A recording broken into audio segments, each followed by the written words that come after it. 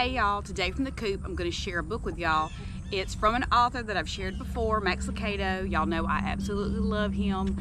But this book was illustrated by David Wenzel, and it was copyrighted in 2006. But the story is called Your Special Gift.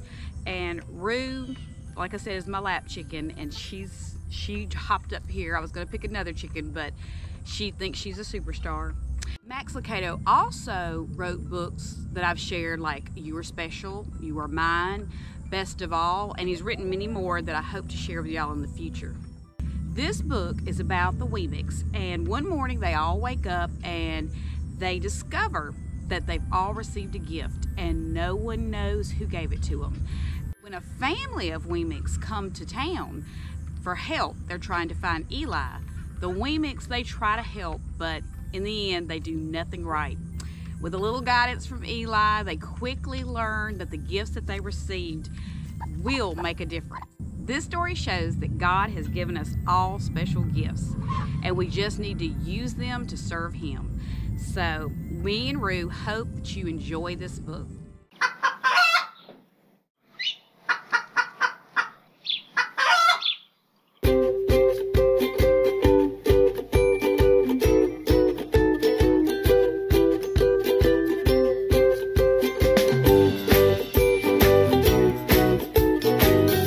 Your Special Gift, written by Max Lucado and illustrated by David Wenzel. Punchinello stepped out of his little house, looked at the bright orange sunrise, listened to the singing birds, and smiled. "What a great day, Eli," he shouted to his maker. Eli looked up and waved. His house sat on the highest hill, but not so high that he couldn't hear and see the wooden people he had made. The Wemicks. "Consider it a gift, my friend," he replied, and entered his workshop. Punchinello noticed a bright red package in his mailbox. "My, what is this? Someone bought me a present." He unwrapped it. "A hammer! I love hammers, but who gave it to me?" He looked up and down his street, but saw no one. Not far away in another small house, Lucia, Punchinello's friend, was asking the same question. "Who gave me such a nice gift?" She wondered as she lifted the lid off the box she found outside her front door. A paintbrush and a palette of paint. "I love to paint, but who knew?" Splint and Woody lived down the road from Lucia. They found their gifts at the foot of their beds. "Wow, thanks, Woody," Splint exclaimed. "I didn't give it to you," Woody replied. "Did you give this to me?" He held up a green box with a yellow ribbon. "No, but let's open our presents." "Sewing stuff." Woody held up a needle and thread. "I love to sew." Splint was just as excited. "A guitar. I know how to play one of these." "Who do you suppose bought these gifts for us? And why?" Woody added. Splint and Woody weren't the only curious Wemicks. Hans the baker announced to his wife, "Look, a new spoon." Violet the florist found a beautiful vase on her doorstep. Even the mayor and his wife discovered gifts. "Look, a bucket and a brush." The mayor beamed. "I love to clean things." "Why, when I was a little Wemick—" "Not me," said his wife. "I don't like to clean anything. That gift must be for you." "And this one must be for you," replied the mayor as he reached further into the box. "A book. A storybook for Wemicks. What fun! Who gave us these gifts?" asked his wife. "I don't know," replied the mayor, looking out his second-floor window to the street below. "But I see some little Wemicks who could use a story." The mayor and his wife looked down at a very tired Wemick family. The mother and father were leaning against the wagon. Their 3 children, looking cold and sad, sat in the back. By the time the mayor and his wife reached the street, other Wemicks were already with the family. Punch, Lucia, Splint and Woody had brought their gifts to the village hoping to find their giver. But when they saw the wagon, they dropped the presents in a pile and forgot about them. "What happened?" Lucia asked the family. "Everything has gone wrong," the father explained. "Our wagon wheel broke when we crossed the bridge." When the wheel broke, the wagon tilted and our clothes fell into the river and washed away. The rain soaked our food. We are tired and hungry and dirty. "Where are you going?" "We came from far away to see Eli," the mother answered. "But I don't think we'll make it. So tired and so hungry." Her voice trailed off and her head hung low. For a few moments no one spoke. No one knew what to say. But Punchinello had an idea. He turned to his friends and announced, "Hey, we can help this family to see Eli." "Yeah," they agreed, and every Weemick ran to work on the broken wheel. Splint and Woody tried to yank it off, but it wouldn't budge. "Here, let me get it," demanded Hans the baker. But when he pulled, the wheel broke into 2 pieces. "Now see what you've done," said the mayor. "Let me take over." But when he lifted the wheel, it fell apart. "This isn't working," Punchinello thought, but he didn't know what to do. "We are so cold and hungry," the mother moaned. "I have clothes," Hans yelled, running towards his house. "I know how to cook," shouted the mayor's wife, which caused the mayor to look at her. "I did cook," she told him, hurrying away. "Once, a long time ago. Well, maybe I helped someone else cook, but I can try." But she didn't know how to cook.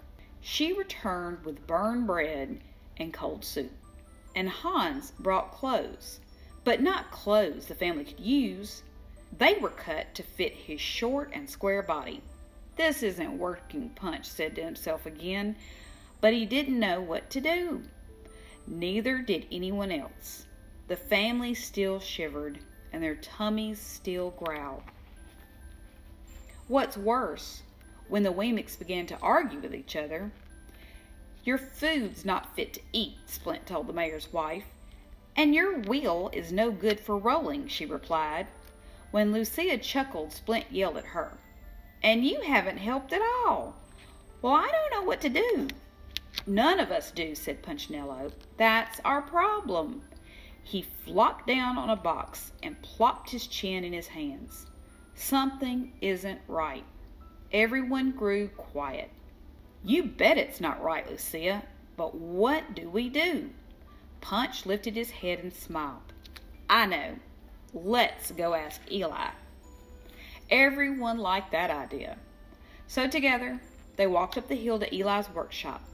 Punchinello knocked on the big wooden door. Eli opened it, wearing his apron and warm smile. "Hello, friends," he sat down on the bench. "How can I help you?" They told him about the family of travelers. As they described the broken wheel, Eli nodded. "I know."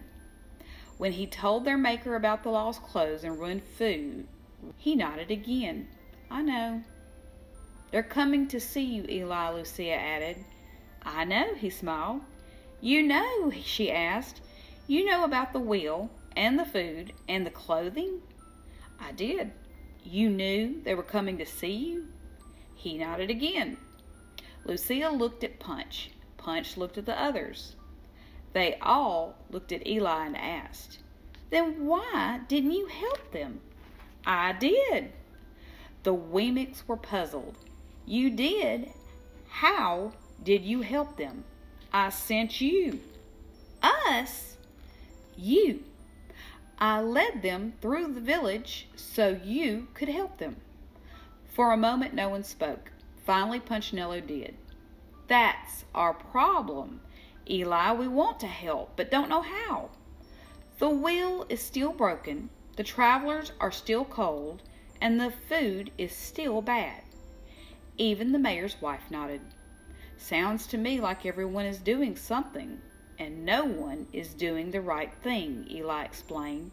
"What?" Splint and Woody asked. "Try this," Eli smiled. "Each of you do the most what you do the best."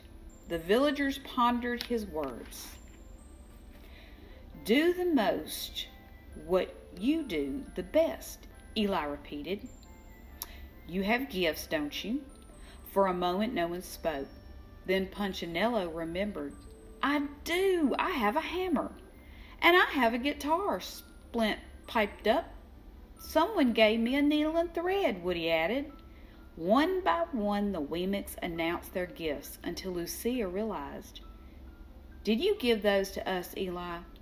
The maker nodded and smiled. Use the gifts I gave you. Don't try to use a gift you don't have. Just do the most what you do the best.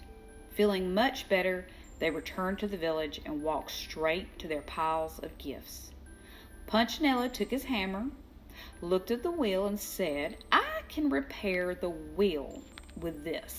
Splint took his needle and thread. Time for me to make some clothes. Hans the baker cooked with his spoon, and the mayor cleaned the wagon with his brush, and Lucia decorated it with her paint. After the baker fed the family and Splint finished sewing their clothes, the mayor's wife read stories to the children, and Woody sang them songs. Not for long, however, the family was so tired that they soon fell asleep. All the Wemicks agreed to meet the next morning and take the travelers to Eli. As the sun rose, a group of happy Wemicks led the wagon and the travelers up the hill. The birds sang and the Wemicks smiled. When they reached Eli's house, he was glad to see them. Looks like you made some progress. We sure did, Eli. Punchinello smiled. Thank you for the gifts. Know anyone else who needs help?